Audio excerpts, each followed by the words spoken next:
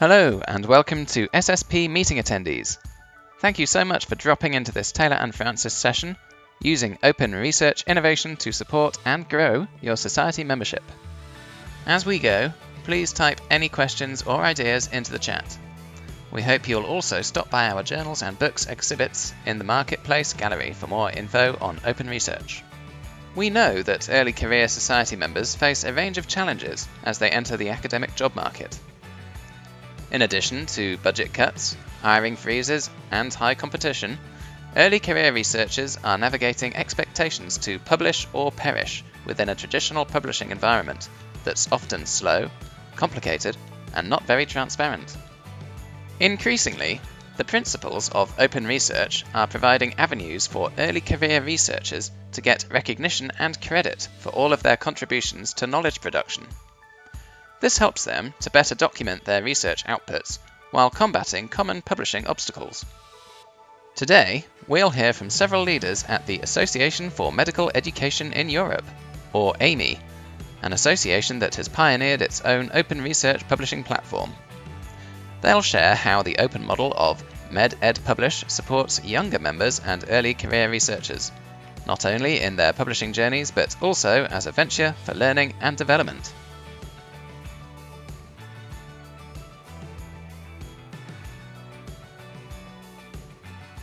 Open access peer review offers benefits to young researchers and early career academics because of the collaborative peer review process. Instead of sending your article to a journal where the peer review process is anonymous and potentially shrouded in secrecy, there's a collaborative process that allows for an open peer review process. This assists early career researchers in having a collaborative dialogue with peer reviewers. It also gets your work in front of an audience faster than the traditional model. In addition, an open peer review process and an open access process allows your work to be viewed and cited more often. This helps to get your work in front of the audience and out and gets your name known faster.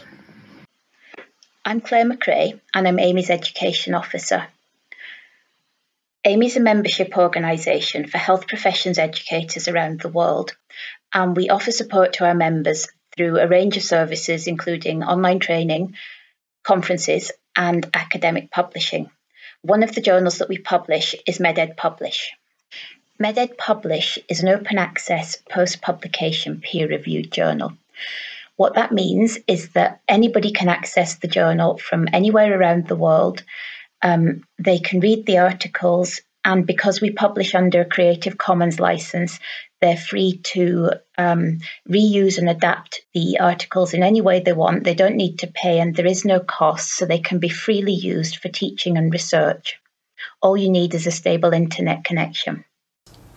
MedEdPublish was established originally in 2012, essentially as a repository of content that could be shared and used by people within our community of practice.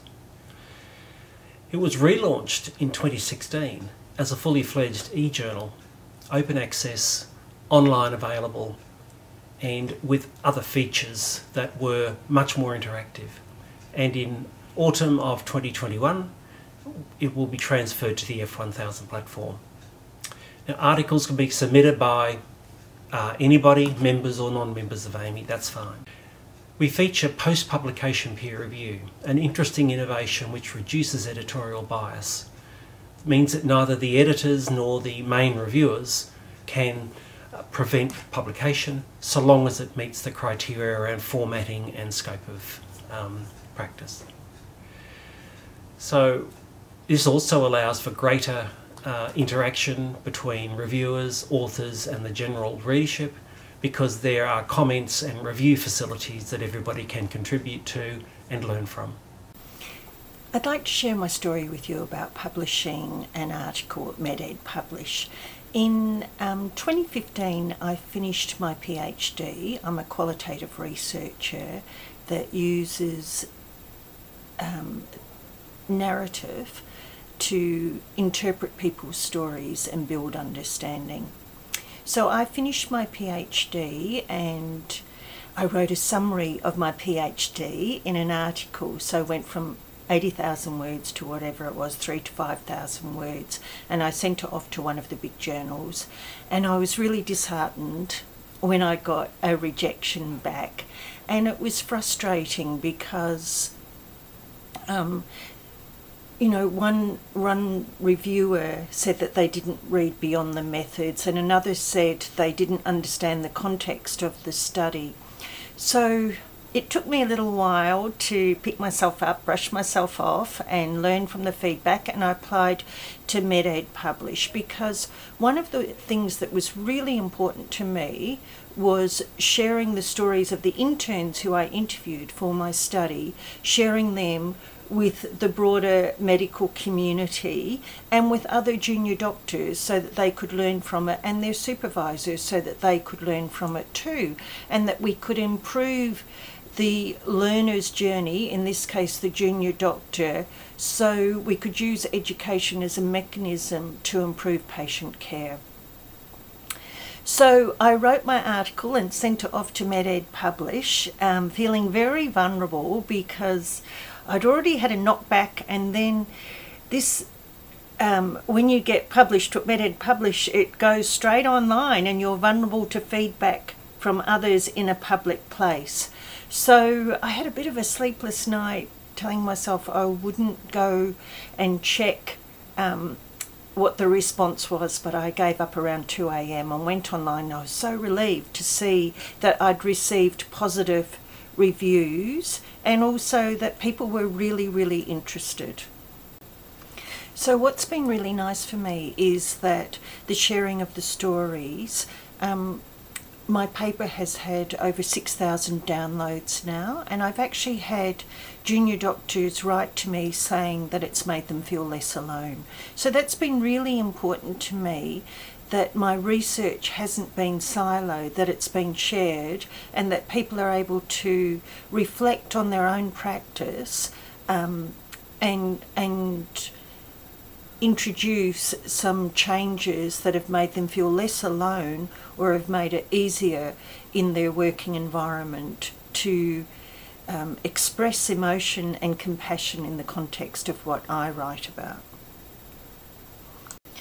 What's been really nice is that by publishing that one paper through MedEd, I had transparent feedback from reviewers, and also I went on to write another paper about the whole vulnerability and jubilation of being published, and that was a continued conversation. But also it's in a public space and place where others can learn and comment on it, other reviewers. And the transparency, I think, is really, really important. Being a reviewer and reviewing online, there's also a vulnerability around that as well. So you're not going to write comments like, I didn't read beyond the methods in that forum without justifying why and maybe providing some constructive feedback. So I think the transparency is really important.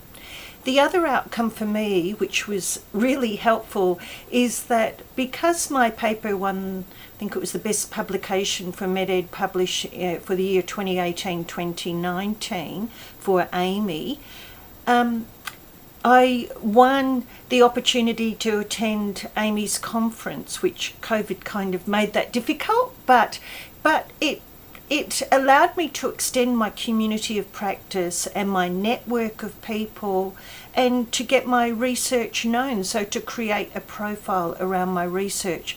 The other thing then, back in my workplace here at the University of Notre Dame in Fremantle in Western Australia, I was invited to apply for the Deputy Provost's Award, I think it was, and I won the best paper for that, which meant I won $2,000, which allowed me, pre-COVID, to go to a conference in Singapore, again, where I met up with a lot of the overseas people from AMEE and MedEdPublish, and was able to again build my network and be involved in projects like this. So there's been a ripple-on effect for me that, you know, you can't put a value on. It's been absolutely wonderful from a learning point of view, but also from a bigger conversation point of view, in that some of the reviewers that reviewed my initial paper then reviewed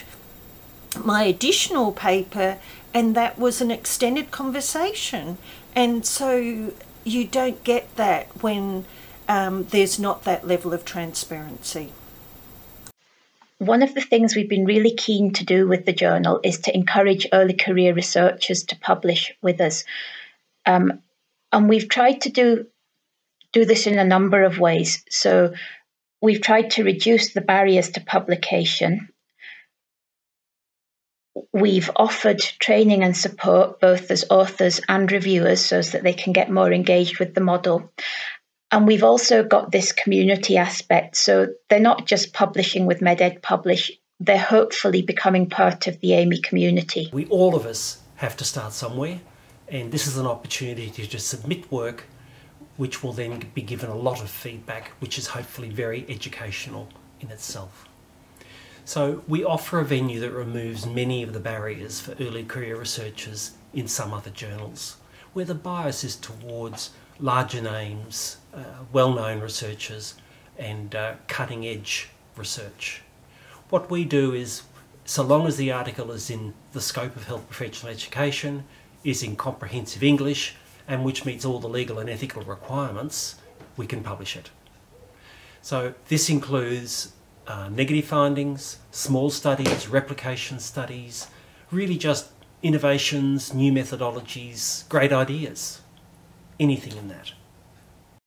And maybe importantly for early career researchers, particularly those from parts of the world where they don't necessarily have access to the same education opportunities, we'll take articles where the language or the structure is not yet polished, and we'll let the reviewers pick up on that and give them the feedback and the opportunity to improve their article. One of the big bonuses for us of our public commenting feature is the opportunity to engage with the community. So we do encourage our members and non-members to create an account, and this gives them the facility to enter discussion with the reviewers and the authors. We're really keen to speak to these people, and we try to make a feature of this at our conference. We encourage authors and reviewers to come and talk to us at the conference stand, to speak to the editors of the journal, and to find out more about the broader activities that AMEE's involved in, not just the publishing element. The benefits are not all one-sided. AMEE benefits from this relationship too. Early career researchers are our future membership. If we don't engage with them, then we're losing the chance to develop those relationships with the group that will be our core membership in the future. And not only that, we also have an opportunity to engage in a degree of talent spotting, so we can pick out those authors or reviewers who are doing really high quality, exciting work, and we can encourage them actively to get more involved in society activities, either by becoming a fellow, by offering them some mentoring, for example, by encouraging them maybe to tutor on our online courses, or to get involved in all kinds of other activities. There are, of course, also challenges associated with encouraging very junior researchers to publish. We tend to find that the more junior they are, the less they understand the publishing landscape. We need to be really careful to avoid any suggestion of predatory publishing practices. Because our articles are not reviewed prior to publication, and because we charge an article processing fee to cover our publishing costs, we need to be sure that authors understand that model, and that publishing with us does not guarantee that their article is going to be recommended or subsequently indexed. That's a lot of medical students or junior doctors are looking for points in various job application schemes, and it's their job to check that our journal meets the criteria that the job application scheme is looking for. But it's our job to make sure that all of our policies and processes are upfront and really transparent and easy to understand, so as that we're not misleading anybody into what to expect when they publish with us. Another challenge for this group is obviously the cost of publishing. They are the least likely to be able to afford to pay from their personal funds, and particularly for very junior researchers, there's limited access to grants or scholarship to cover their publishing costs. For the PhD or master's group, increasingly their grant will cover open access publishing because it's recognised that that comes with a cost. But we are actively exploring opportunities to introduce grants or scholarships for more junior authors. So the next steps for MedEdPublish are quite exciting. In autumn of 2021, we are moving to a publishing platform hosted by F1000 Research, which is an imprint of the Taylor and Francis Group.